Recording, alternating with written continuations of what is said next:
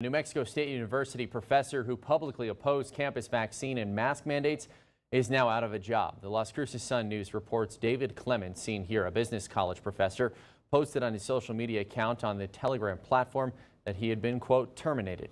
The university confirmed today that Clements was no longer employed by NMSU. The professor had been suspended since August over public comments that he would not abide by any COVID-19 vaccine or mask mandate. The provost recommended Clements be fired during a meeting last week.